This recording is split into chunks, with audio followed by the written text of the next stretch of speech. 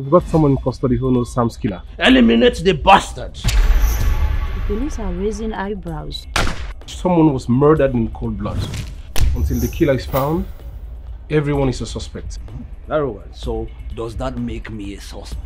I didn't say that, did I? All we shared was true love. He was your son, I get it. But what we had was also unbreakable. He's not a good man. I need you to tell me what my father was doing in your house. You don't know who your dad really is. Who are you? I am your father, a very successful businessman. He never told me the business he was involved in.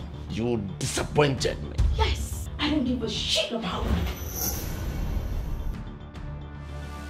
Detective Ma, were you under arrest?